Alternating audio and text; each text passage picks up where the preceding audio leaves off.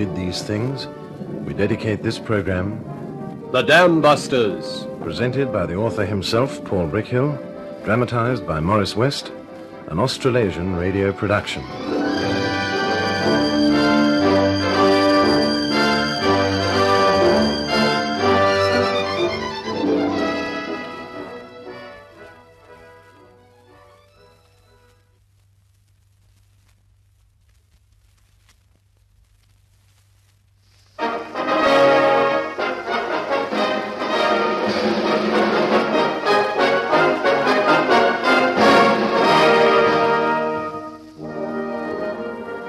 Good evening.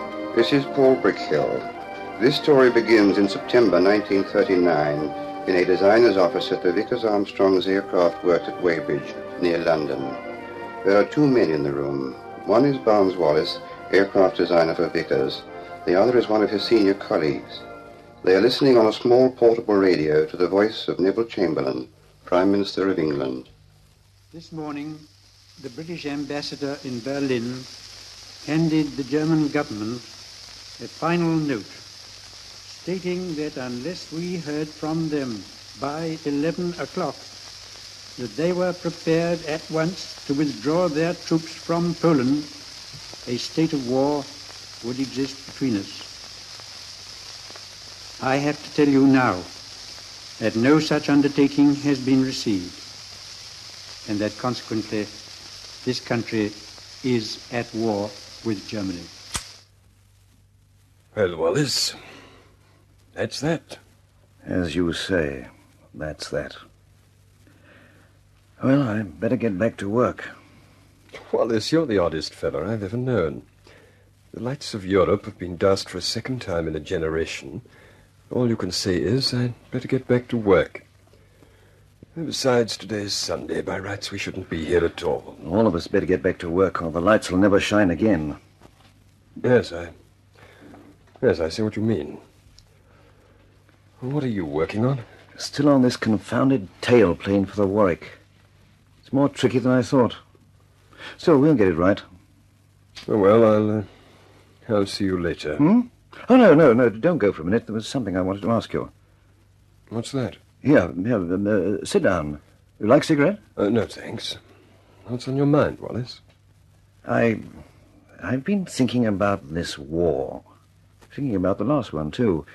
Trying to analyze what are the sources of a nation's power. What, military power? Military power, economic power, political power, it's all one. Armies, air forces, navies are made up of men and machines and weapons. But men have to be fed, machines have to be built and maintained. What gets them built? What feeds them and keeps them going? Well, agriculture for food, coal, oil, steel, water power. Right. Let's take these things one by one. If we can deprive an enemy of oil and coal and power, we strike at his very heart. Well, it's elementary, my dear Wallis. Textbook stuff. And perhaps we should start rereading the textbooks. Look out there. That production line of ours will be working 24 hours a day, turning out Wellington bombers. Well, they're good craft, aren't they? You designed them. It's not the aircraft I'm thinking about. It's the bombs. What are you driving at? Just this. The biggest bomb available in this country today is a 500-pounder. Its filling is amatol, a second-rate explosive, and each 500-pounder carries only 125 pounds of charge. You can do a devil of a lot of damage with 125 pounds of amatol. Could you wreck a coal mine with it? Well, no. Not unless you dropped it down the spout, as it were. Exactly. You could drop one on the Battersea power station, and unless you were dead on a vulnerable spot, you'd even cause a flicker in London's power supply. The same with oil installations. You can damage surface plant, disrupt activity, but you don't touch the potential. Oh, no, but if you use blanket bombing... Blanket bombing is a waste, a criminal waste of men, machines, and armament. Then what is the answer? Here. Look at this. Do you know what that is? Well, it looks familiar. That's a photograph of the Mohne Dam, which supplies 1/3 of the water and power to the whole of the Ruhr. Do you know that to make a ton of steel in the Ruhr, you need 8 tons of water? If you could destroy the Mohne Dam and the other two, the Eder and the Sorpe, you could cripple the German armament industry overnight. What? Blow up the Mohne Dam with a bomb? Wallis, you're crazy. You can't mean it. I do mean it. That's what we need. And that's what we've got to get. A bomb that will blow up the Mohne Dam. A Dambuster.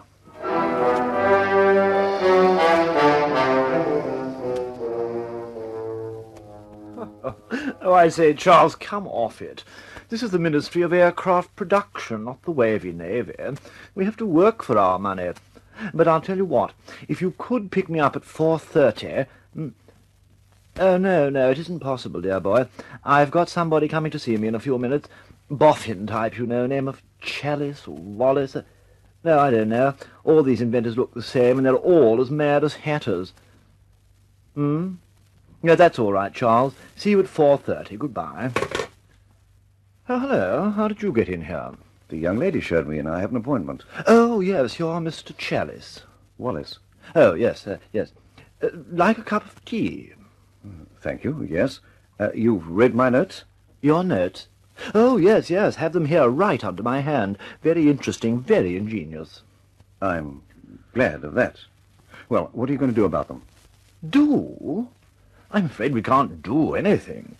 I mean, a dam-buster bomb is all right in theory. If the theory is right, it must work in practice. Yes, I suppose it must. Sugar, 2 lumps or 1? None, thanks. Now, as I pointed out in my notes, the 3 principal problems are the weight of the bomb, the design of the aircraft to carry it, and the problem of aiming the bomb. Aiming it? Oh, yes, of course, very important. Biscuit? No, thank you. What you must understand, my dear fellow... I'm not your dear fellow. I put before you a perfectly logical thesis on the design, construction, and delivery of a 10,000-pound bomb, capable of breaching 3 of the principal dams in Germany, and you offer me tea and biscuits. What you must understand, Mr. Wallis, is that there are channels, methods of approach. And besides, if I'd known you didn't like tea... To the devil with your tea, sir, and your biscuits, too. Give me my notes. See if I can find someone who doesn't talk like a congenital idiot. Good day, sir.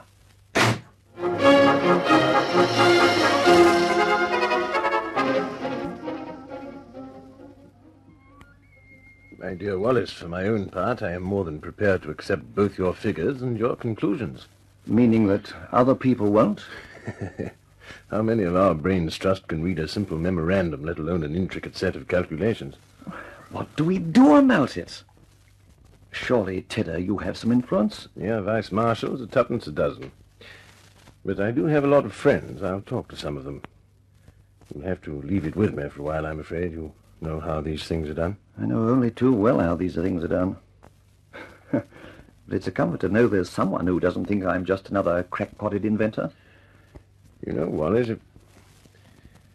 if there was some way you could demonstrate your conclusions. Actions speak louder than words. They've been demonstrated already. Oh, how? When? Back in 1935, when they were building Waterloo Bridge. And the engineers found that the concrete piles were no sooner driven into the mud than they shattered. That's the exact word, shattered. Why? Well, putting it simply, the shock wave was sent down the pile by the impact of the pile driver, then it bounced back up the pile as soon as it hit the clay at the bottom. Result, tension was created in the concrete, which shattered it in exactly the same way as this bomb which I've described would shatter the concrete retaining wall of a dam. You'll find it all in the Journal of the Civil Engineering Institute. Yes. Which brings us back to our first problem, how many of our colleagues can read. Leave it with me. I'll see what sort of interest I can stir up. Meantime, if you could think up a way of demonstrating... I'll think about it. And thanks, Tedder.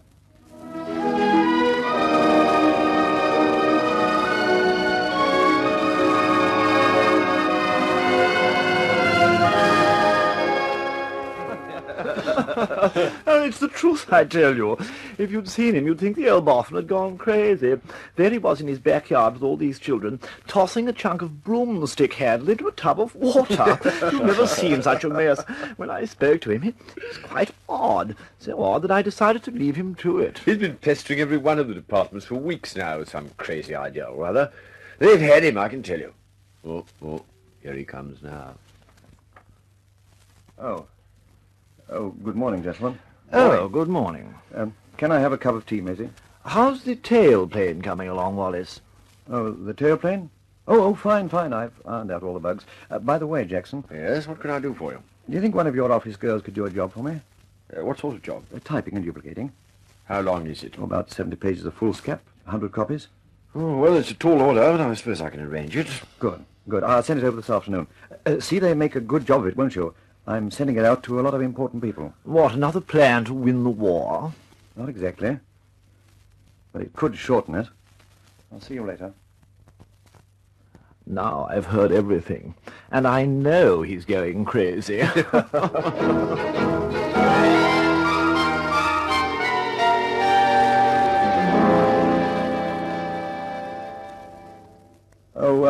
Oh, my dear. What is it, darling? Have you seen that projectile of mine, the one I was using in the garden last Saturday? Oh, you mean that piece of broomstick? What? I'm sorry I threw it out. Did it mean something? Oh, dear. It was quite a nuisance. She'll have to carve another one. I'm sorry, dear. I didn't realize. I thought it was... Who could be calling at this hour? On Saturday morning, too. I shan't be a moment, dear. Excuse me, ma'am. Is Mr. Barnes Wallis at home, please? Yes. Won't you come in? Who is that? A gentleman to see you, Barnes, dear. Oh, I wasn't expecting visitors. Oh, Mr. Wallis? that's right. My name's Jenner, sir. The Special Branch, Scotland Yard. Do you think I could see you for a few minutes? Alone? Oh, certainly. Excuse us, my dear. I'll be in the kitchen. Now, Mr. Jenner, what can I do for you? A gentleman in the Department of Aircraft Production received this document in the mail. Do you recognize it? Yes, I do. I wrote it and posted it myself. Oh, I see, sir. Is there anything wrong in that? Yes, sir, I'm afraid there is. Well, then, what's wrong? I'm sorry, sir, but I must ask you to come with me to Scotland Yard.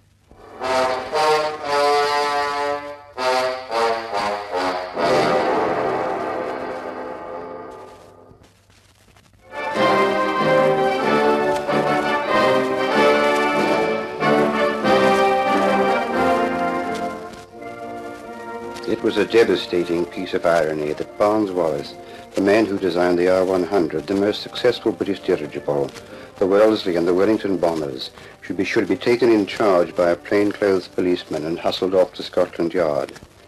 But Barnes Wallis was a man untouched by irony, and he sat through the long drive and the longer minutes of waiting with an air of faint puzzlement, which deepened when he was ushered into a drab room and closely questioned by a deputy commissioner. You are Mr. Barnes Wallis? That's right. You are a chief designer at Vickers Limited at Weybridge? That's right. As such, you are in a possession of a great deal of highly secret information of extraordinary value to the enemy. Well, yes. Yes, I suppose I am. You are the author of this report on a project for the breaching of 3 important hydroelectric dams in Germany. Yes. And yet I understand that you committed to the mails more than 70 copies of this vitally secret and vitally important document. Do you know, Commissioner, that's very encouraging. I beg your pardon. Vitally secret, vitally important. Do you know what, Commissioner? I presented that report to more than 50 officials in a dozen different departments. More than half of them have dismissed it as scatterbrained humbug, so you see I'm quite encouraged by your reception. Oh, I see. Why did you post these copies? It was a gesture, Commissioner. A final attempt to discover one man in England who is capable of reading a simple argument and accepting my figures for what they are, the work of a responsible and reputable scientist. Well, in that case, Mr. Wallis, I'm in a difficult position. I must caution you against the possible consequences of broadcasting information like this. And at the same time, I'd like to wish you luck. Thank you, Commissioner. At the moment, I think I need a blasted miracle.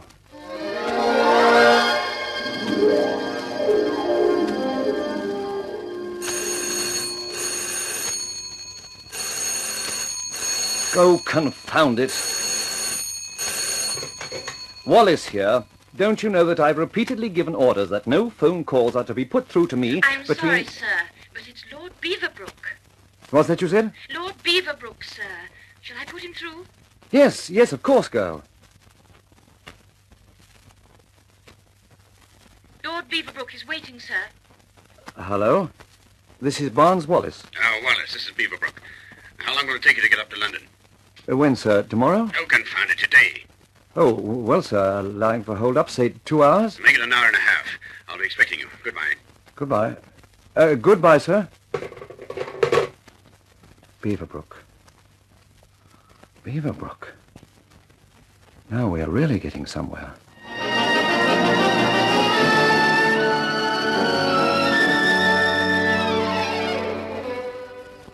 His lordship will see you now, Mr. Wallis. Come this way, please. Thank you. It's very good of you to see me, sir. Well, sit down, man, sit down. I've brought some notes, sir. Notes? Notes? I don't know anything about notes. I want to know how quickly you can leave for America. I don't understand, sir. America? I thought you wanted to see me... I want to see you about an immediate flight to America. The purpose of your visit will be to investigate the work being done on the use of pressurized cabins for high-flying aircraft. I understand the Americans have made great strides. There's no need to go to America for that, sir. What's that you say? What do you mean, no need to go to America? I'm telling you... I'm telling you, sir, that we have here in England all the data on the construction and use of pressurized aircraft, and that in all respects we're keeping pace with the Americans, if we're not actually ahead of them. I can give you all the information you want in 24 hours. Oh, well, thank God for a man who knows his business. I'll hold you to that, Wallace. I want all the information on my desk in 24 hours. You'll have it, sir. Good. Now, you wanted to see me about something. You'll have to make it brief. Well, for the past 3 months, I've been trying to get someone in authority to examine my project for the breaching of the 3 principal dams in the Ruhr district by heavy bombs dropped from aircraft. What's that you say? Breach the dams? You mean... I mean the Mohne, the Eder, and the Sorpe. If we could breach those dams, we could flood the whole countryside, disrupt the heavy armament industry... I know exactly what we could do, if we could breach the dams. We could do it all right, sir. You'll find it all there in my report. I'll read it later. Tell me in plain words what you need. A 10,000-pound bomb and an aircraft capable of carrying it. Yes, we'd like a slice of the moon, too. It could be done, sir. All right, I'll take your word for that. But don't you see, Wallace, we're so far behind. We have to disrupt the whole program of production. It would still be worth it, sir. Besides, we can do it in stages. I've got drawings for 2-ton and 6-ton bombs on the same principle. My Wellingtons can carry a 2-tonner, and the new 4-engine ones can carry the 6-tonner. They'll be operating in a year. I'll see my experts about it. But if we have to divert too much efforts, I don't like your chances. Let me have those other reports in 24 hours. Good day, Wallace.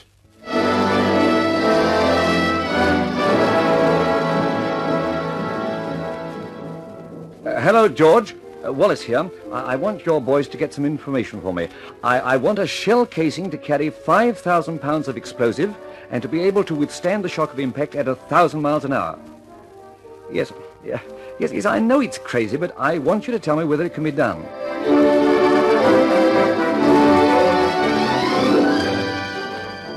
Hello? Andy?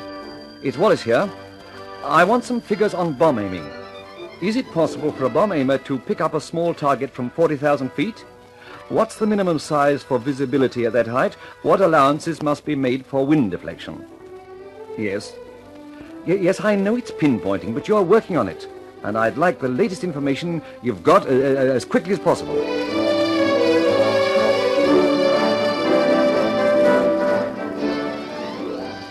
Hello? Hello, Research Library? Wallace here. I want you to chase up this one as quickly as you can. Now, in World War I, there was a landmine exploded under Messines Ridge. That's right, Messines. The shockwave was recorded in Kassel, miles away. See if you can dig me out any information on it. Yes, as soon as you can. Thank you.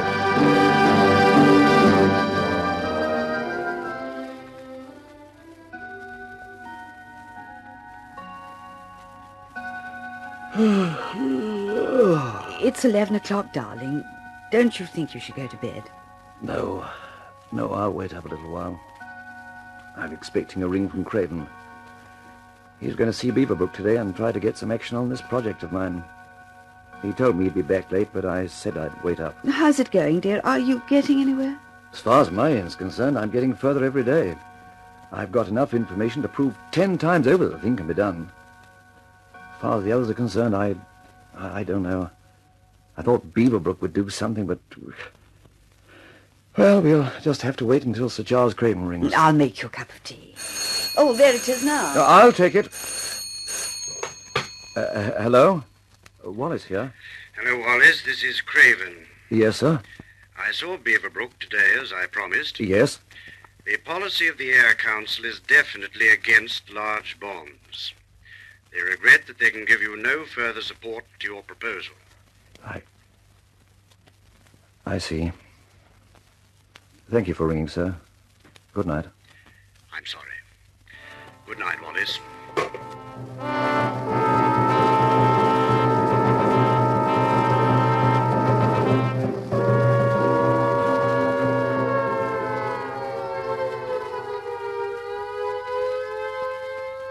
Attention all personnel, attention all personnel. A large force of enemy bombers is approaching Weybridge. It is believed that their target is this factory.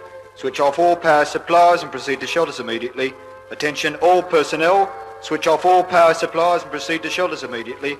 Fire wardens take up their posts, fire wardens take up their posts.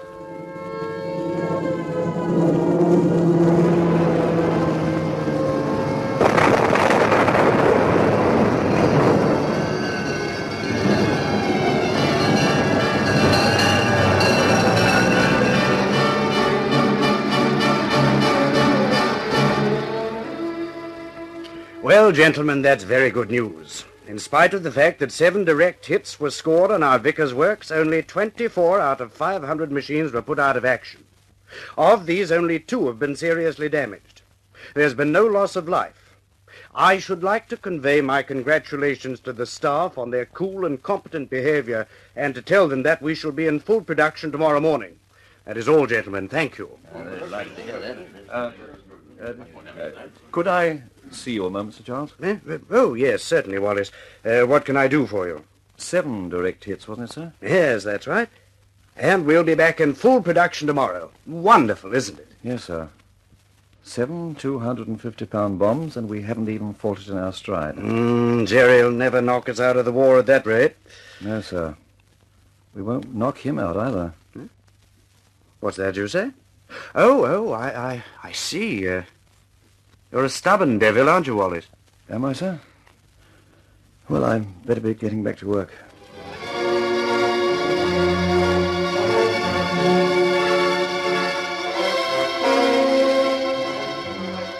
I'm sick and tired of tin pot officials who are trying to fight a war with typewriters and teacups. Yes, dear. I'm sick and tired of bungling incompetents who sit behind their desks and dictate memos to each other about sweet Fanny Adams. Yes, dear. I'm sick and tired of men who call themselves engineers and scientists who can't read a simple equation. Yes, dear. You'll wake the children. I'm sorry. I seem to have come to a dead end, my dear.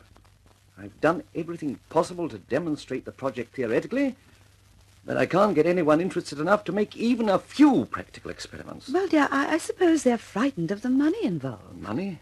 Money? If you could see the criminal waste of public money... Oh, dear. Let's have a cup of tea and go to bed. Yes, dear. Oh, I'm sorry, I almost forgot. Somebody rang for you just before dinner. He left a number and asked you to ring back. Oh? What was his name? Summerley. No, Winterbottom. Group Captain Winterbottom. It's a city number. Oh, there's not much point in ringing back now. Everybody still goes home at 5 o'clock in the city, in spite of the fact that there's a war on. I don't think so, dear. This gentleman said he'd be in all the evening. Oh. That's a change, anyway. I'll ring him back while you're making the tea. The number's on the pad. Yeah, I've got it.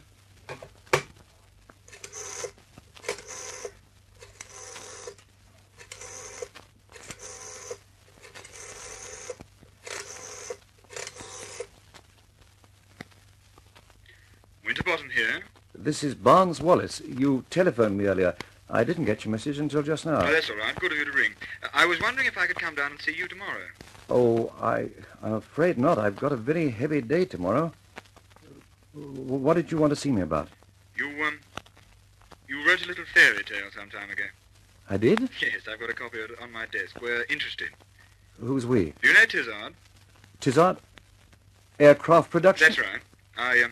I work for her. Oh, then come on down, my dear fellow. Come on down. I'll keep the whole day for you.